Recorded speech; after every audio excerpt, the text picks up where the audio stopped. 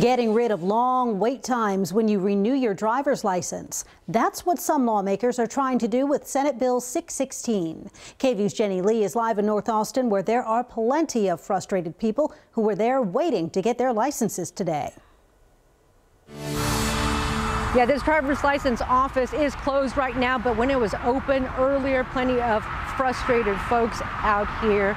It's normally packed when it is open. So if you plan on coming out here, you may want to try the online service that allows you to reserve a spot in line. It will save you time and probably some of that frustration, something Senate Bill 16 is also trying to do. While these images are a bit fuzzy, the overall picture is clear. Crazy lines, people all over the floor. It's just like super packed, and there's people on the ground. Yeah, it's just like a lot of people in there. It's kind of crowded too. Brian Birdwell wants to change this. The Republican state senator laid out his bill to the Senate Committee on Veterans Affairs and Border Security on Wednesday.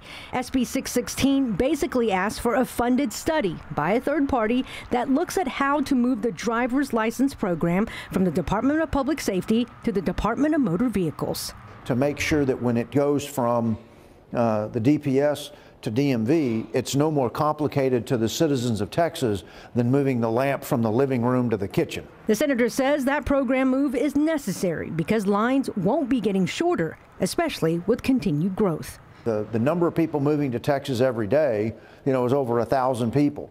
Good news for this 18-year-old, because his first experience getting a driver's license wasn't as exciting as he thought. Well, I just wanted to get less crowded.